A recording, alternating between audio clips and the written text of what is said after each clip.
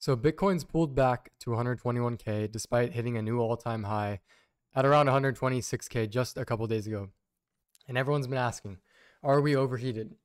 The past few days, I've been building a new metric on the website called the composite on-chain risk metric. So it combines 10 different key on-chain metrics that's been combined into a simple score from 0 to 1. And right now, we're sitting at about 88 out of 100. It's fairly elevated right now. And so what's interesting is that we haven't yet hit these extreme levels that we've seen in prior cycle tops. Those were at around 95 to 100. So what does this actually mean? Today, I'm going to be breaking down this new metric, showing you how it works and what it's telling us about where we are in the cycle right now. So let's dive in. Right now, we're in that reddish to orange zone, the very high risk level, around 0.88. So here's how these zones sort of work, right? So when you go down into these 0.0 to 0.2 range, that's the very low risk range, the dark blue. That's essentially where we've seen historical extreme fear, capitulation type events start to occur, just on the on-chain, from an on-chain perspective. From 20 to 40, that's still in that low risk territory. You know, bear market conditions starting to accumulate back into profitability. And then we also have neutral zones around 40 to 60, where the bull market starts to sort of heat up. And then around that around the 40 to 60 range, you start to get around the neutral, or 60 to 80 range, you start to see sort of this high risk level start to play out. And then bull market starting to heat up a little bit. And then 80 to 100, we have very high risk, so elevated conditions, you know, prior bull market tops territories.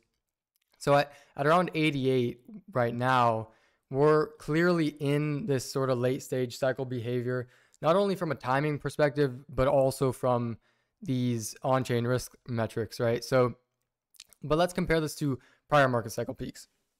So the first peak in 2021, we actually hit about, if I zoom in there, I would see around 97. So so 97. We hit around 97 in the first peak, around 57K. And then in November, it peaked at around 94. And then in 2017, it peaked around 98 at the peak. Even back in 2013 and 2011, we saw it go up to 98 in 2013, around 0.95 in 2011. So we're at 88 right now. That's elevated, yes, but we haven't really hit those 95 to 98 extreme euphoria levels. Just from this metric, it's just one metric that you can look at on the website that have historically marked cycle tops. And you can also see that we're above this red band here, which is the +1 standard deviation statistical band, this red line right here. That confirms we're in statistically overheated territories from a historical perspective alone, just from this data set, okay? So now let me show you why and how this risk metric works and what specific metrics are basically driving this. So 10 key on-chain metrics, and each one is converted to a percentile rank from 0 to 100. So let me quickly explain what percentiles are, because that's pretty important in the foundation of how this metric is working. So if a metric has a percentile of 80, that means the current value is higher than 80% of all historical values. So that means it's in the top 20% of all time for any value in that data set. So if it's at the 50th percentile, it's right at the median. Half of history was higher and half of history was lower.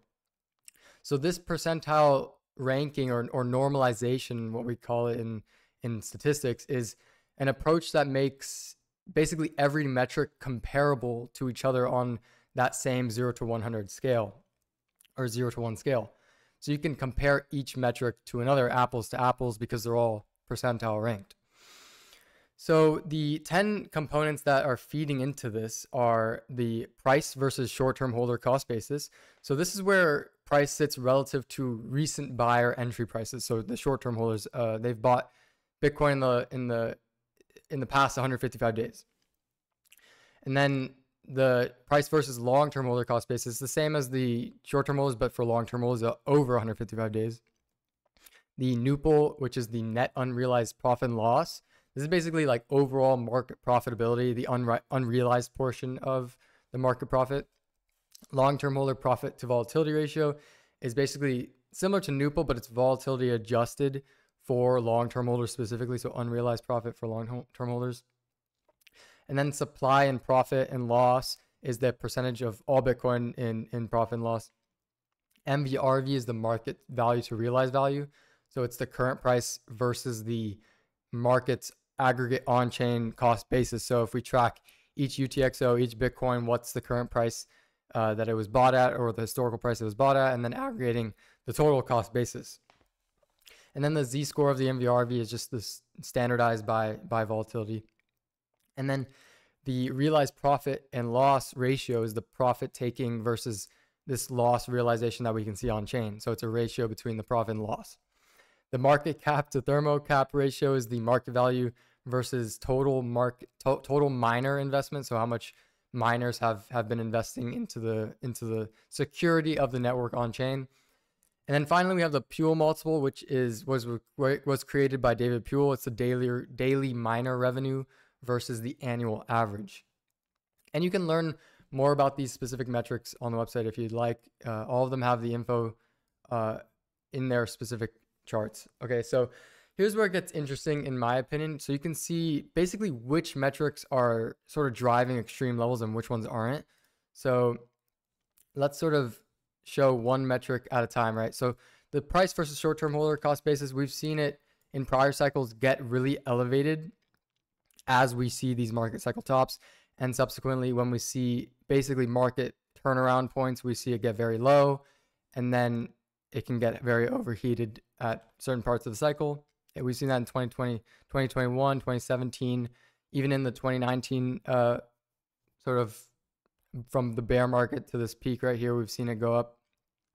Same thing this cycle, we've seen it sort of go into this range, right? So each time we hit it, we sort of get this pullback. Each time we hit it, we sort of have gotten this pullback. And it's not that overheated right now. So that tells me that short-term holders, retail, haven't really experienced that same sort of euphoria that they've historically seen. Similarly, you can see it from all different types of perspectives. So you can see it from the long-term holders. That is sort of elevated, but not really. You can see from the NUPL, this is a little bit more elevated. The long-term holder profit to volatility ratio, this is pretty elevated because we've seen long-term holders taking a lot of profits, as well as just them seeing an exceptional amount of unrealized profit on chain. Supply and profit and loss, this has also been sort of elevated, and it's sort of chopped from these ranges this cycle. MVRV, it's also elevated, but it's been putting in lower highs, but also lower or higher lows. MVRV Z-score, it's also pretty elevated. The profit to loss ratio, this has also been getting up there. The market cap to thermo cap ratio has also been somewhat elevated in the past couple of months. And Puel multiple, so this is transaction fees, miner revenue. It hasn't really gotten up to those levels we've seen historically, okay? So let's just set these all to default here. So you've got a mix of some metrics at extreme levels, some elevated, some moderate, and Puel multiple is pretty calm. So depending on which ones you've selected, you can set a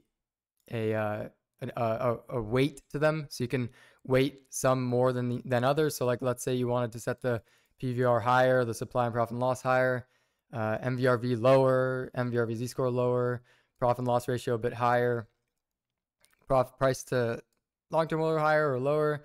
You can do whatever you want with it, right? So you can basically see you want to focus on long-term holder behavior or unrealized profit, you can do that. So you're not locked into my exact methodology, right? So you can weight them however you want. So that's this chart. I want to show another key important chart before ending the video, the short-term holder cost basis, and just provide a quick update on it. So this shows the average acquisition price of everyone who bought Bitcoin in the last 155 days. Right now, this metric is sitting at around 114K. And currently we're at 122K around there. So we're about 6%, 7% above where recent buyers' average cost bases are.